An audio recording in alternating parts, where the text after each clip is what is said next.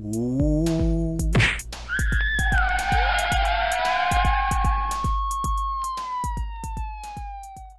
In the latest volume of Komi Can't Communicate, the couple, Tadano and Komi, are in her bedroom trying to study for school. Right. When Komi uses this opportunity to spend some actual time with Tadano, to which Tadano agrees to. Awkward at first because they're both new at love, Tadano eventually works up the courage to make a move.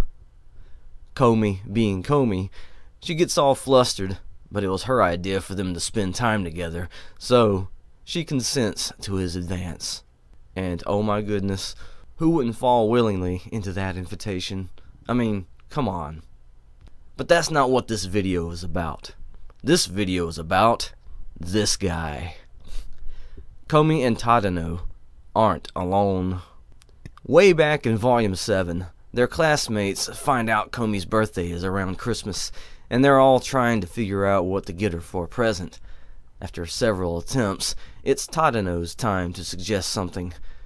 Since he turns out to express a huge amount of empathy toward those around him, he picks up on the fact that Komi is a big fan of kitty cats. So his suggestion is this giant kitty cat body pillow. The other classmates love it and present it to Komi when they all come over to her house. Turns out it was the best gift ever, and Tadano is happy that she's happy. Throughout the series, Komi is seen cuddling with it on occasion, keeping the gift relevant in the story. Now, fast forward back to the latest volume of the manga series. Oh my goodness. Komi and Tadano finally hug. Aww. Such an event that it took up a full page of the manga. But remember, this video isn't about that. It's about this guy.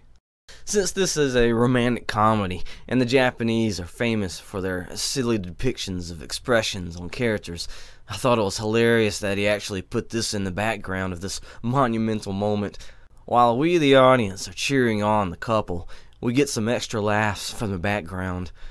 Did you happen to notice this going on in the scene when you first read this chapter?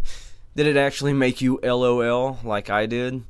I myself am a big fan of kitty cats, so this hit on a personal note, and I was very appreciative of the artist's creativity and humor. I'm totally looking forward to the next volumes of the manga.